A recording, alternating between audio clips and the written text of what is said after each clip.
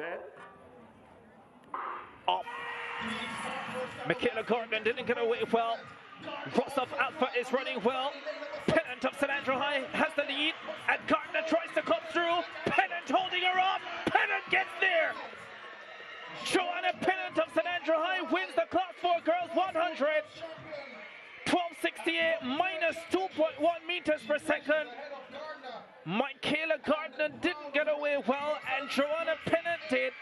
And when Gardner tried to rally in the last 30, this girl held strong and delivers a gold medal performance for St. Andrew High School. Told you that Gardner didn't look great after the 200 qualifying, but beside her to her left, the Heritage, Vilma Charlton, Janet Burke, Karen Richards and Andrew High, all great champ sprinters for St. Andrew High, takes over at the end. It's 12:68.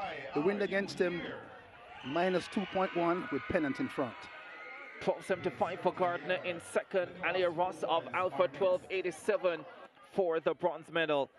What a performance from Joanna Pennant of St. Andrew High School.